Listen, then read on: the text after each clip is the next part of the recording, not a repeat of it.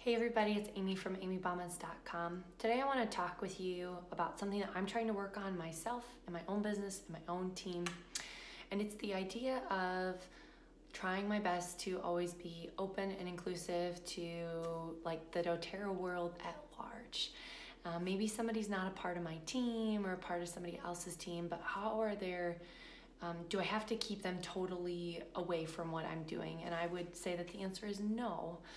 I will say that there are some things that are always going to be perks for just my customers, but as far as an attitude, I think it's really good to have an attitude of being open and helpful to anyone in the doTERRA family. And I don't say this out of trying to lure anyone in, never take somebody away, let them bloom where they're planted. But what if your friend Susan is enrolled on somebody else's team and she really just loves coming and learning at your stuff?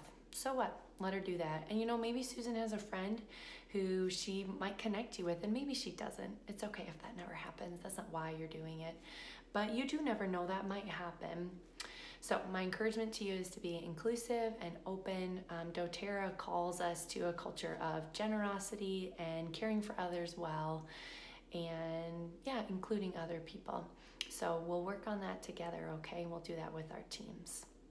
I hope you found this video helpful. Please subscribe to my channel for other tips, and be sure to check out the resources tab on my website as well. Have a great day, everybody.